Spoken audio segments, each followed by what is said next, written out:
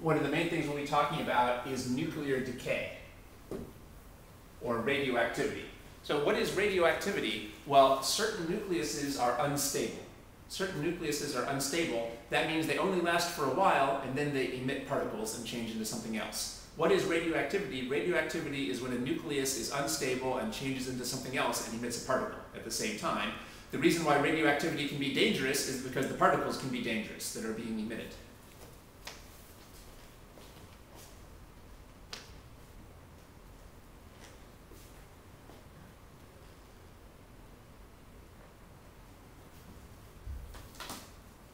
So let's go through the various types of decay. There could be alpha decay.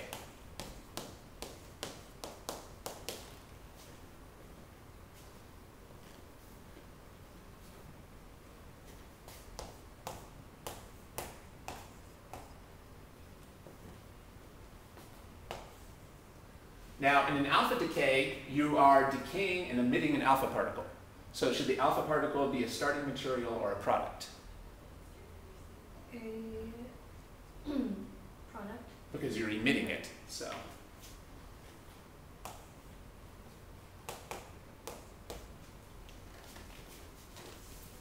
Do you remember what are the numbers for the alpha particle? A is 4 and Z is 2. Because it's just a helium nucleus. If you wanted to, you could write this as HE. Doesn't matter if you write it as HE or as alpha, because they're the same thing. And then, how can we figure out the atomic number? So X here is what's called the parent nucleus, and Y is what's called the daughter nucleus. X is the parent, and Y is the daughter. What can we say about the mass number for this daughter nucleus? How could we calculate it if we knew A and Z? If we knew A and Z, I think it would be the difference between the alpha particle and the parent. So what's the exact calculation? A minus 4. A minus 4. And what's the exact calculation that we do to find this number? Z minus 2. Okay. And you're pretty sure to have to do some problems like this on the exam. The key thing here is that notice all of the Z's on the left balance with the Z's on the right, and the A's on the left balance with the A's on the right. This is how you do problems. So generally they'll tell you all but one of the Z's or all but one of the A's, and then we can use balancing to see what the missing numbers are.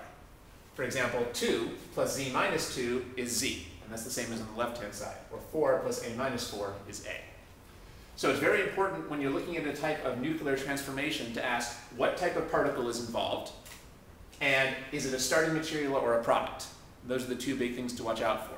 Here, an alpha decay has an alpha particle as a product. There's also beta decay.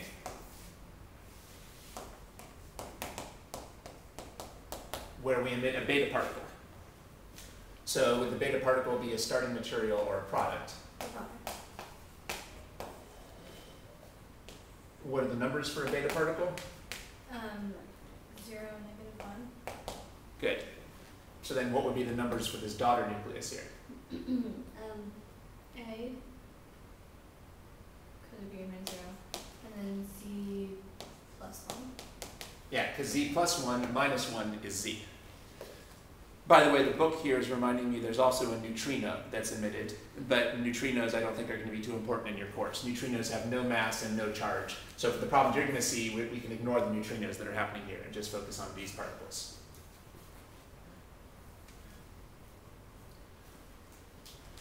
There could also be a positron emission.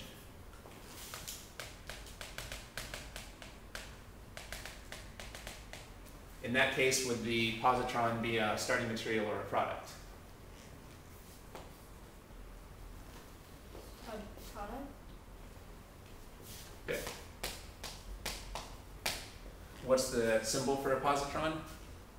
It is beta. And its numbers would be? 0 and positive. And then we can figure out the characteristics of the daughter nucleus. It'd be A and Z minus 1. Z minus 1 plus 1 is Z, and 0 plus A is A. So the book considers both of these to be beta decays, because they're both emitting beta particles. This is a kind of, if they just say beta decay without saying what it is, they probably mean this, because a beta particle specifically is an electron. But you might consider a positron emission a relative of beta decay. And there's also something called electron capture. Now, from the name electron capture, is the electron a starting material or a product? A product? Now let's think about that there. If the electron is being captured, it's shooting into the nucleus and not out. Okay. So it really has to be, when does the electron exist as a separate entity? Only in the starting materials. If the electron is being captured, it only exists as a separate entity in the starting materials. This is the first example we've seen of a particle that would be a starting material.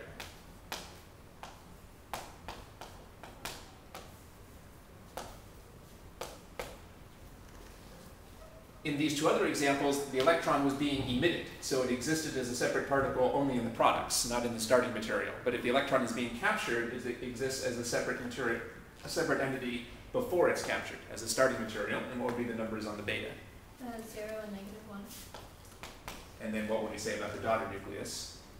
It would be A, Mm-hmm. and then Z plus 1.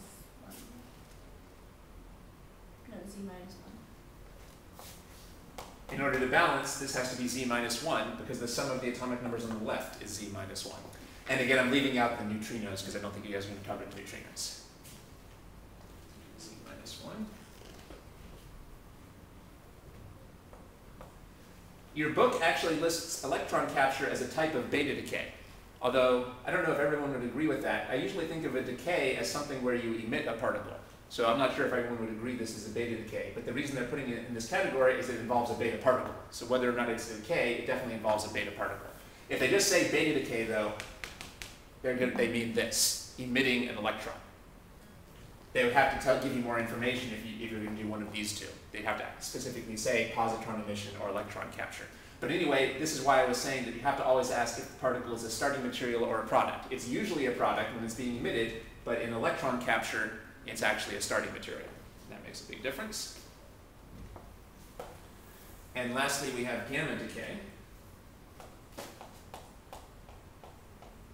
where we're emitting a gamma particle.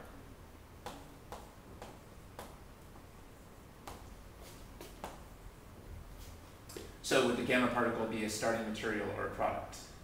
A product. What are the numbers for a gamma particle? 0 and 0. So what would be the numbers for the daughter nucleus? A and Z. Good. Because Z plus 0 is Z and A plus 0 is A. But in that case, are the daughter nucleus and the parent nucleus the same element or different elements? The same. So there's no point using a Y here. We could call this X.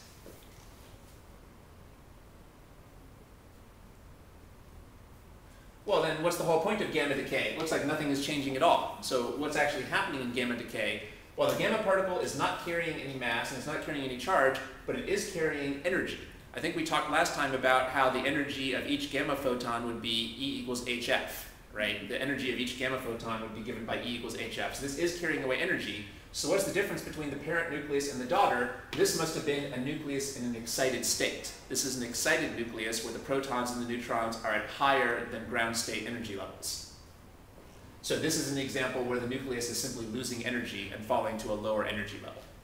We're actually not really going to study energy levels for nuclei very much. You're going to study energy levels for electrons. You're not really going to study energy levels for neutrons and protons, but they still exist. And what's happening here is the protons and neutrons are falling to lower energy levels. The symbol for an excited state is a star. So the best way to write this is with a star on the parent nucleus to show that the parent nucleus is in the excited state. And then when it loses the energy in the photon here, it goes down to a less excited state. So that's what's happening in a gamma decay. But it doesn't actually change the identity of the element.